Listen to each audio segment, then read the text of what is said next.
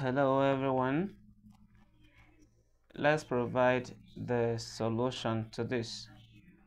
AB plus A equals 32. This is our equation 1. AB plus B equals 35, and this becomes our equation 2. By the way, we can just eliminate, we can use elimination method already because we have AB and AB here. And when the signs are the same, we can subtract. So that AB minus AB will give 0, plus A minus B is not possible, right? A minus B, and it's equal to 32 minus 35, and that will give us minus 3, right?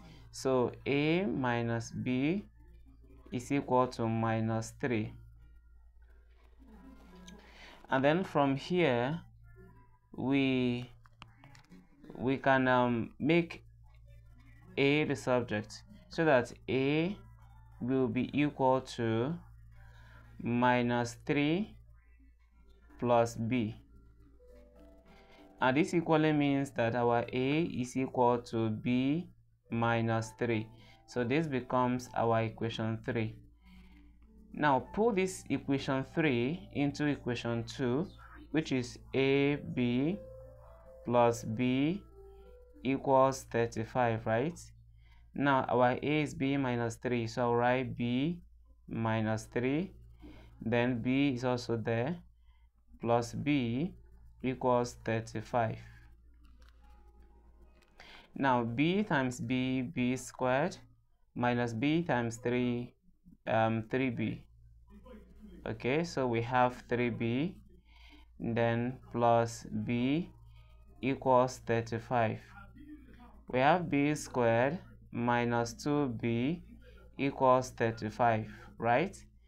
Because minus 3B plus B will give minus 2B.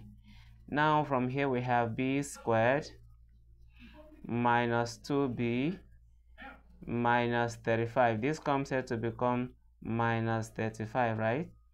So we write 35 here, and this is equal to 0. Now we have a quadratic equation, and we can decide to solve this using any of the method, right? Now, can we factorize this? Let's think it. 35, the factors of 35 are 7 and 5, so 7 times 5 will give us 35.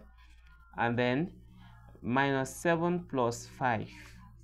Minus 7 plus 5 will give us minus 2, right? So that means minus 7 and 5 are the two numbers we'll use. Now, this means that we're having B minus 7 as one of the factors. Then the second factor will be B plus 5. And this is equal to 0. To continue with this, we are going to have B minus 7 to be equal to 0, or B plus 7 to be equal to 0. Okay, B minus 7 equal to 0, or B plus 5. Sorry, this is 5. B plus 5 to be equal to 0. So B here is equal to 0 plus 7, or B is equal to 0 minus 5. B is equal to 7, or B is equal to minus 5. B equals 7 or minus 5. So we have our value of B, but then remember that this is a simultaneous equation and we have two unknowns, A and B. So to get A, we are going to consider two conditions. Okay, so when B is equal to 7 and when B is equal to minus 5, right? But remember our equation 3. Let's take a look at equation 3 again. Equation 3, it is A equal to B minus 3. Our equation 3 is A equal to B minus 3. Yes. And now our B is 7. So this means that A is equal to 7 minus 3. and our a is equal to 4. So this means that x equals, not x, is a equals 4 and b equals 7. Now these are the values.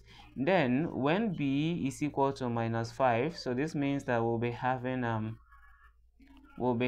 a to be equal to -5 minus 3, because b is -5. Now from here a is equal to -8. Therefore a equals -8 and b equals -5. Okay, now we're going to confirm this pair of values, right?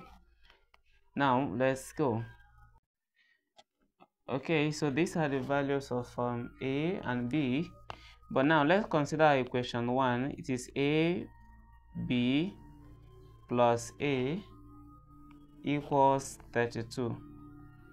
Now from here I'm going to put the first value, which is a equals 4 and b equals 7. So in that case we'll be having 4 multiplied by 7, then plus a is still 4, right? Now what will this be giving us?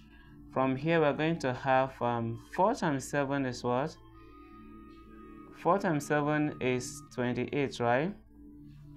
So we write 28 over there, then plus 4. And 28 plus 4 is giving us 32. So this is to confirm that our a to be 4 and b 7 is satisfying. I mean, it is satisfying our equation 1. Because remember, this is our equation 1. Now, let's put in the second value, which is a equals -8 and b equals -5.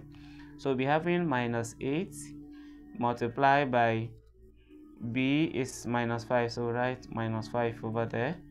Then plus, open bracket, our a is now -8, right?